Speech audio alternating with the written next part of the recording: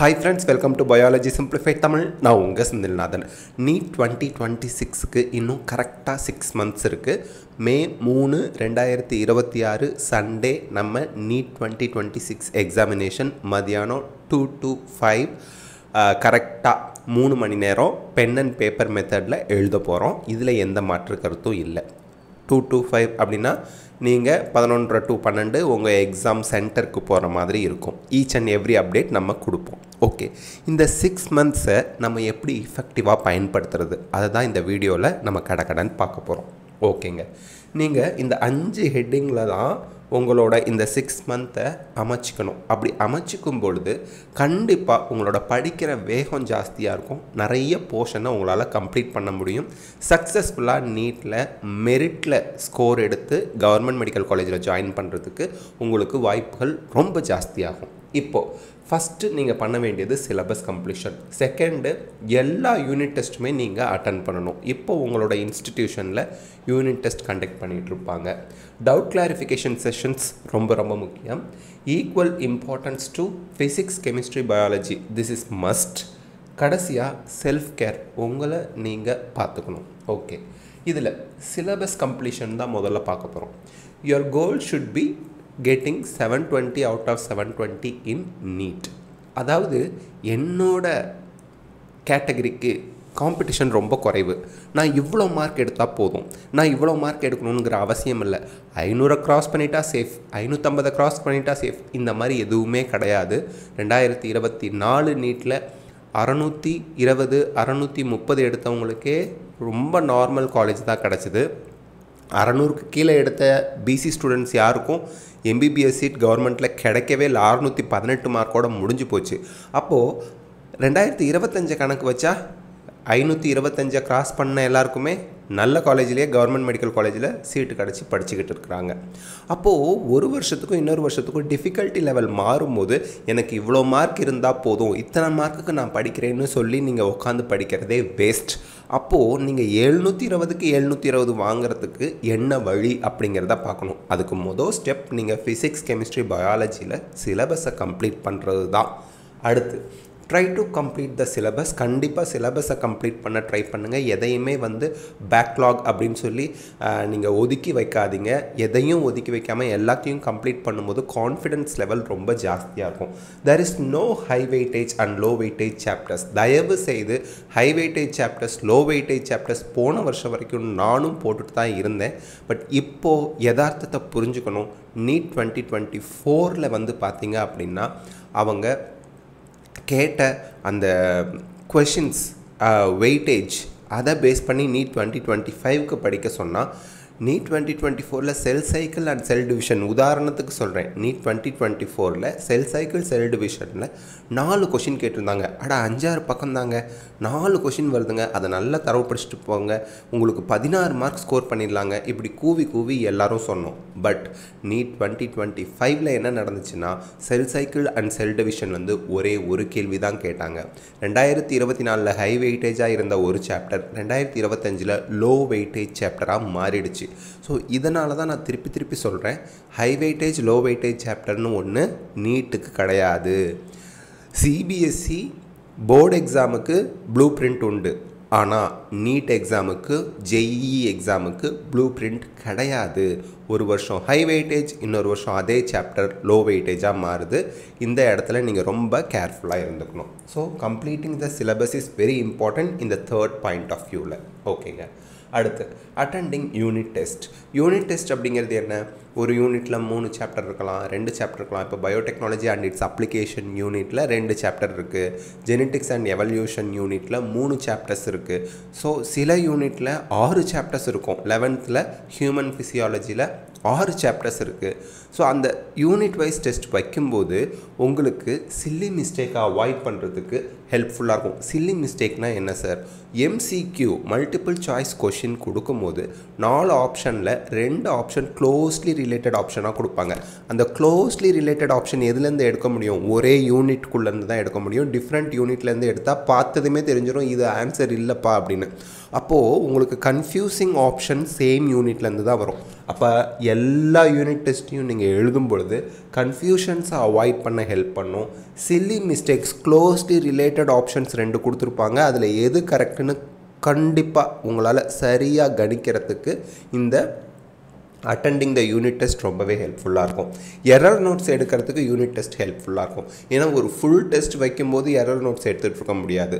ஒரு unit wise test வைக்கிறாங்க அப்படின்னா அந்த யூனிட்டில் ஒவ்வொரு சாப்டருக்கும் எனக்கு எங்கெல்லாம் தப்பு பண்ணுறேன், ஏன் சில்லி மிஸ்டேக் வந்துச்சு, டைஜஷன் அண்ட் அப்சார்ப்ஷன் தூக்கிட்டாங்க, அதை விட்டுடுங்க.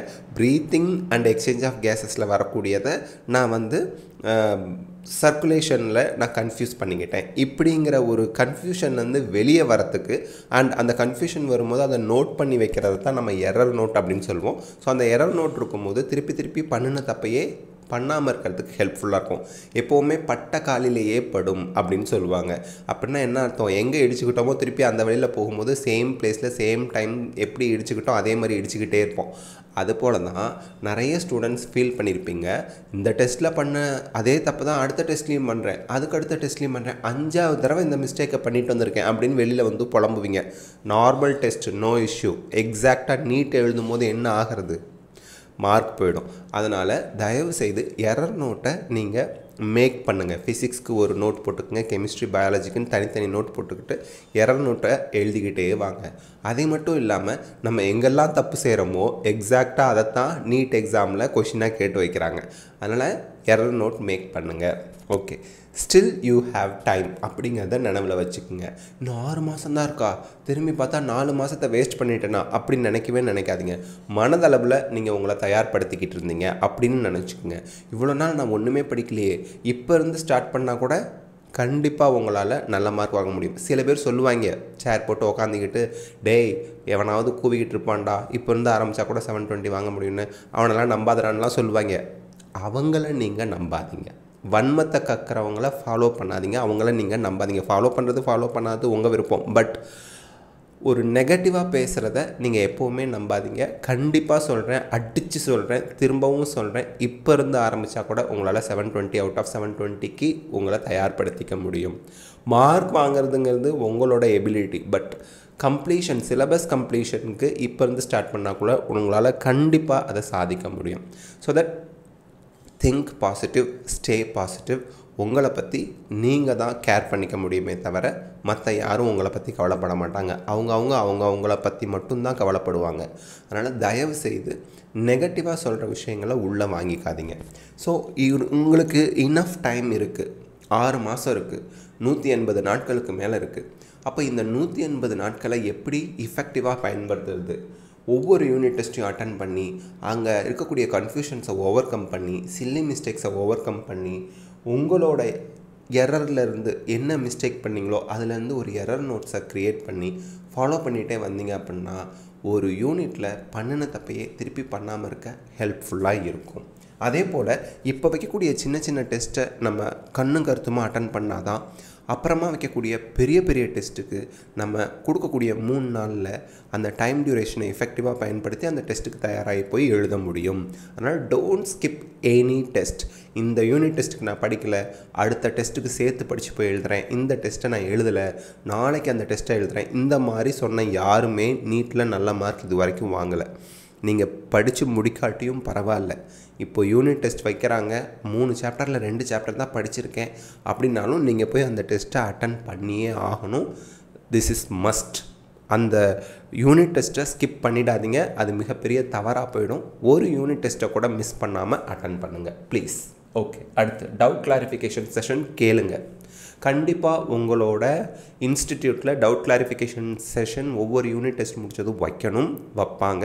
அப்படி வைக்கலை அப்படின்னா நீங்கள் டவுட் கிளாரிஃபிகேஷன் செஷன் வேணும் இந்த யூனிட் டெஸ்ட்டுக்கு அப்படின்னு கேளுங்க. அதே போல் டவுட் கிளாரிஃபிகேஷன் செஷன் வைக்கும்போது அதை ஸ்கிப் பண்ணாதீங்க. மார்னிங் டெஸ்ட் எழுதுனீங்க, மத்தியானம் வீட்டுக்கு ஓடிடாதீங்க. டே ஸ்காலராக இருந்தால் ரூமில் போய் படுத்து தூங்கிடாதீங்க. ஹாஸ்டலராக இருந்தால் உடம்பு சரியில்லை அப்படின்னு ரீசன்லாம் சொல்லிவிட்டு ஸ்கிப் பண்ணாதீங்க. தயவு செய்து attend all the doubt clarification session. ஏன்னா உங்களுக்கு டீச் பண்ணுற வாத்தியார் கிளாஸில் டீச் பண்ணும்போது எதெல்லாம் சொல்ல மறந்தாரோ அதெல்லாம் டவுட் கிளாரிஃபிகேஷன் செஷனில் தான் சொல்லுவாங்க. ஸோ நெவர் எவர் ஸ்கிப் எ doubt clarification session. Take notes during session. அதாவது நோட்ஸ் அப்படிங்கிறது கிளாஸ் நடத்தும் போது தான் எடுக்கணும் அப்படிங்கிற அவசியமே கிடையாது. டவுட் கிளாரிஃபிகேஷன் செஷனில் இம்பார்ட்டன்ட் பாயிண்ட்ஸ் என்னெல்லாம் சொல்கிறாங்க, ஏன் ஒரு கொஷினில் நமக்கு தப்பு வந்துச்சு அப்படிங்கிறதெல்லாம் நோட் பண்ணிக்கிட்டே வாங்க. அப்போ தான் டவுட் கிளாரிஃபிகேஷன் செஷன் உங்களுக்கு இஃபெக்டிவாக யூஸ்ஃபுல்லாக இருக்கும்.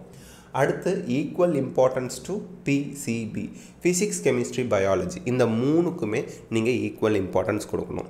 ஏன்னா உங்களுக்கு ஒரு கவர்மெண்ட் காலேஜில் மெரிட்டில் எம்பிபிஎஸ் சீட் வேணும் அப்படின்னா இனிமேல் நீங்கள் ஃபிசிக்ஸையோ கெமிஸ்ட்ரியையோ பயாலஜியோ ஒரு சப்ஜெக்டை ஒதுக்குறேன், பயாலஜியே யாரும் ஒதுக்க போகிறதில்ல, ஃபிசிக்ஸ் ஆர் கெமிஸ்ட்ரியை ஒதுக்கிடுறேன், மீதி இருக்க சாப்டரை படித்தே நானும் கவர்மெண்ட் சீட் வாங்கிடுறேன் அப்படின்னு 7.5% ரிசர்வேஷனில் இருக்க ஸ்டூடெண்ட் கூட சொல்ல முடியாது.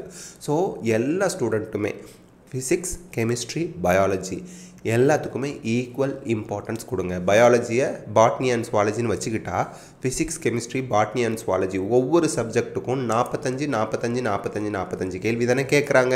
ஸோ அப்படி கேட்குறதுனால எல்லாத்துக்கும் எக்ஸாம் கொஷின் பேப்பர் செட் பண்ணுறவங்க ஈக்குவல் இம்பார்ட்டன்ஸ் கொடுக்குறாங்க அப்படின்னா படிக்கிற நாமளும் ஈக்குவல் இம்பார்ட்டன்ஸ் கொடுத்தா தான் 650 க்ராஸ் பண்ண முடியும். 720க்கு 720 வாங்கணுங்கிறது கோலாக இருக்கணும், ஞாபகம் வச்சுக்கோங்க. Everyday study PCB. Physics chemistry பயாலஜிக்கு ஒவ்வொரு நாளும் இம்பார்ட்டன்ஸ் கொடுத்து உங்கள் ஸ்டடி பிளானரில் டைம் ஒதுக்கி படிங்க. இதில் எந்த மாற்று கருத்தும் இருக்கக்கூடாது. அடுத்து self care is very very important. தலை வலிக்குது படிக்க முடியாது, தூக்கமாக வருது படிக்க முடியாது, உடம்பு சரியில்லை படிக்க முடியாது. அப்போ உடம்பு ஹெல்த்தியாக இருந்தால் தான் உங்களால் படிக்கவே முடியும். Don't compare, criticise, complaint. இதை பண்ணுறவங்களையும் ஃபாலோ பண்ணாதீங்க. நான் யாரையாவது கம்பேர் பண்ணிகிட்ருக்கேனா? இல்லை. நான் யாரையாவது கிரிட்டிசைஸ் பண்ணுறேன்னா, குறை சொல்கிறேன்னா? இல்லை. நான் யாரையாவது உங்கள்கிட்ட குற்றம் சொல்கிறேன்னா, கம்ப்ளைண்ட் பண்ணுறேன்னா? இல்லை. அப்போ தான் நீங்கள் உங்கள் வாழ்க்கையில் வளர முடியும். கம்பேர் பண்ணாதீங்க. உங்கள் கிளாஸ்லேயே அவன் ஃபஸ்ட் மார்க் எப்படி வாங்குகிறான், கம்பேர் பண்ணாதீங்க. இன்றைக்கி நீங்கள் என்ன மார்க் வாங்கியிருக்கீங்க, அடுத்த டெஸ்ட்டில் இதுலேருந்து ஒரு கொஷினுக்கு கரெக்டாக ஆன்சர் பண்ணி நீங்கள் மார்க் ஜாஸ்தியாக வாங்கினா கூட அது சூப்பர் டூப்பர் சக்ஸஸ் அப்படின்னு எடுத்துக்கோங்க. ஸ்டெப் பை ஸ்டெப்பாக முன்னேறணும். மீனிங்ஃபுல் கோல் வைங்க. இந்த தடவை நான் 250 மார்க் வாங்கியிருக்கேன்னா அடுத்த தடவை 270 மார்க் வாங்கணும்னு நினைங்க. 250லேருந்து 360க்கு 360 பயாலஜியில் போக முடியாது. ஸ்டெப் பை ஸ்டெப்பாக நீங்கள் முன்னேறும் போது உங்களுக்கு கான்ஃபிடென்ஸ் லெவல் அதிகரித்து லாங் லாஸ்டிங்காக இருந்து உங்களால் 360க்கு 360ங்கிற கோலை கண்டிப்பாக ரீச் பண்ண முடியும். பயாலஜியில் சொல்கிறேன். அதே போல் தான் ஃபிசிக்ஸ் அண்ட் கெமிஸ்ட்ரிலையும் ஞாபகம் வச்சுங்க. கிரிட்டிசைஸ் பண்ணாதீங்க. கிரிட்டிசைஸ் பண்ணுறது அப்படிங்கிறது என்ன? எனக்கு அப்படி கொடுத்துருந்தா இப்படி பண்ணியிருப்பேன், எனக்கு இந்த நோட்ஸ் சரியில்லை, எனக்கு சரியான டீச்சர்ஸ் அமையலை, நான் வந்த இன்ஸ்டிடியூஷன் எனக்கு சரியில்லை. இந்த மாதிரி கிரிட்டிசைஸ் பண்ணாமல் இப்போது நமக்கு 6 மாதத்தில் எதையும் சேஞ்ச் பண்ண முடியாது. இருக்கிறத வச்சு நம்ம எப்படி அவுட் பர்ஃபார்ம் பண்ணுறது, எப்படி நம்மளை ஸ்ட்ரென்தன் பண்ணுறது அப்படின்னு பாருங்கள். கம்ப்ளைண்ட் பண்ணவே பண்ணாதீங்க. பர்டிகுலராக உங்கள் பேரண்ட்ஸையே குறை சொல்லிக்கிட்டு இருக்காதீங்க, குற்றம் சொல்லிக்கிட்டு இருக்காதீங்க. உங்கள் ஃப்ரெண்ட்ஸை குற்றம் சொல்லாதீங்க. தீதும் நன்றும் பிறர் தர வாரா. நாம் செய்கிற நன்மைக்கோ தீமைக்கோ நாமளே காரணம். நமக்கு வரக்கூடிய நன்மைக்கோ தீமைக்கோ நாமளே காரணம், நாமளே பொறுப்பு. ரெஸ்பான்சிபிலிட்டி, பொறுப்புணர்வோடு நீங்கள் செயல்படணும். Stay healthy and hydrated. உடம்பை நல்லா ஆரோக்கியமாக பார்த்துக்குங்க. தேவையான அளவுக்கு தண்ணி குடிங்க. ஆரோக்கியமாக பார்த்துக்குங்கன்னா என்ன சாப்பிட்றீங்களோ அதுவாக தான் நீங்கள் இருக்க போகிறீங்க. அதனால் ஈஸிலி டைஜஸ்டபிள் ஃபுட்டை சாப்பிடுங்க. நிறைய தண்ணி குடிங்க. அப்போ தான் சுறுசுறுப்பாக இருப்பீங்க. மூளை நல்லா ஒர்க் பண்ணும். Take breaks. பொமடோரோ டெக்னிக் அப்படின்னு சொல்லுவோம். 20 மினிட்ஸ் படிங்க, ஒரு 5 மினிட்ஸ் பிரேக் எடுத்துக்கோங்க. 20 மினிட்ஸ் படிங்க. தொடர்ந்து 4 மணி நேரம் உட்காந்த இடத்துலேருந்து எழுந்திரிக்காமல் படிக்கிறவங்கள விட 20 மினிட்ஸ் படிச்சுட்டு 5 மினிட்ஸ் பிரேக் விட்டுட்டு அடுத்த 20 மினிட்ஸ் படிக்கும்போது அந்த 20 மினிட்ஸ் ஃபஸ்ட்டு படிக்க உட்காரும் போது எப்படி சுறுசுறுப்பாக ஆரம்பித்தாங்களோ அதே சுறுசுறுப்பு அந்த 5 மினிட்ஸ் பிரேக்குக்கு அப்புறம் திருப்பி வரும். அப்போ தொடர்ந்து 4 மணி நேரம் படிக்கிறவங்கள விட 20 minutes 5 minutes break, 20 minutes study, 5 minutes break, இப்படி படிக்கிறவங்க ரொம்ப ஜாஸ்தியாக படிச்சிருப்பாங்க. ஸோ இது ப்ரூவன் ஒன். அதனால் அந்த மாதிரி குட்டி குட்டி பிரேக் ஸ்டடிக்கு இடையில ஒரு 20 மினிட்ஸ்க்கு அப்புறம் 5 மினிட்ஸ் பிரேக், 20 மினிட்ஸ்க்கு அப்புறம் ஒரு 5 மினிட்ஸ் பிரேக் எடுத்துக்கோங்க. அது உங்களுக்கு நிறைய படிக்கிறதுக்கு ஹெல்ப்ஃபுல்லாக இருக்கும். ஸ்லீப் வெல், நல்லா தூங்குங்க. ஒரு நாளைக்கு 6 மணி நேரத்துலேருந்து 8 மணி நேரம் கண்டிப்பாக தூங்குங்க. அப்போ தான் நீங்கள் படித்ததெல்லாம் லாங் டேர்ம் மெமரியில் போய் ஸ்டோர் ஆகும். எக்ஸாமில் எதுவும் மறந்து போன மாதிரி இருக்காது. ஸோ நல்லா தூங்குங்க. உடம்பை ஆரோக்கியமாக பார்த்துக்குங்க. உங்கள் டைஜஸ்டிவ் சிஸ்டமும் ப்ராப்பராக செயல்படணுன்னா நல்ல தூக்கம் இம்பார்ட்டண்ட்டு. நல்லா படிங்க. நல்லா படிங்க அப்படிங்கிறது என்னென்னா புக்கை மட்டும் படிக்கிறதில்ல, படிக்கிறதோட அதுக்கு ரிலேட்டடாக இருக்கக்கூடிய எம்சிக்யூஸை ப்ராக்டிஸ் பண்ணணும். அதுக்கப்புறம் அனலைஸ் பண்ணணும். சரிங்க சார், நான் படிக்கிறேன், கொஷின்ஸை ப்ராக்டிஸ் பண்ணுறேன். அனலைஸ் பண்ணுறேன்னா கொஷின் ப்ராக்டிஸ் பண்ணுறதுங்கிறது கொஷின் பேங்க் எடுத்து வச்சுக்கிறீங்க, கொஷினுக்கு நீங்கள் ஆன்சர் பண்ணி பார்க்குறீங்க. அப்போ என்னென்ன தவறுகள்லாம் வருது, ஏன் அந்த தவறை செஞ்சீங்க அப்படிங்கிறது தான் அனலைஸ் பண்ணி பார்க்குறது. ஸோ இந்த 3 விஷயம், ஸ்டடி, ப்ராக்டிஸ், அனலைஸ், ஸ்பா அப்படின்னு சொல்லுவோம். ஸ்டடி, ப்ராக்டிஸ், அனலைஸ் பண்ணும்போது கண்டிப்பாக உங்களால் ஒரு சாப்டர், ஒரு யூனிட், ஒரு சப்ஜெக்டில் சூப்பராக அவுட் பர்ஃபார்ம் பண்ணி நல்ல ஸ்கோர் எடுக்க முடியும். என்டையர் நீட் 2026ன்னு கன்சிடர் பண்ணும்போது 720க்கு 650 கிராஸ் பண்ண முடியும். ஸோ இதெல்லாம் நீங்கள் பிளான் பண்ணி படிக்கும்போது வெற்றி நிச்சயம். ஸோ இந்த வீடியோ உங்களுக்கு ஹெல்ப்ஃபுல்லாக இருந்தால் லைக், ஷேர், கமெண்ட் பண்ணுங்கள். பயாலஜி சிம்பிளிஃபைட் தமிழ் சேனலுக்கு சப்ஸ்கிரைப் பண்ணுங்கள்.